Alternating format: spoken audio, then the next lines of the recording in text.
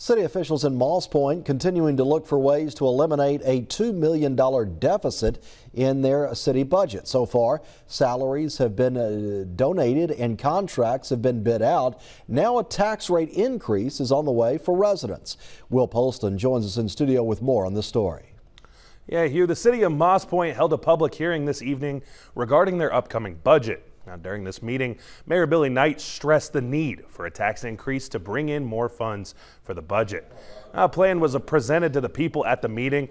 That plan included a rise in all utility bills and a $9 million increase to the ad valorem tax. Now, this means that people who own a $100,000 home will pay about an additional $90 annually in property taxes.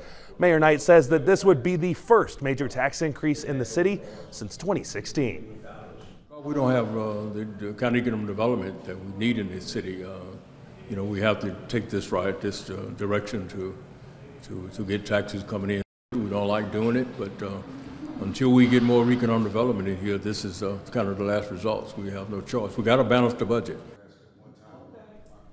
Now, the council was met with opposition by many people in the crowd, many of whom were former city leaders. After an hour and a half at the public hearing, the council unanimously adopted the resolution for the tax increase for their next fiscal year, and that starts on October 1st.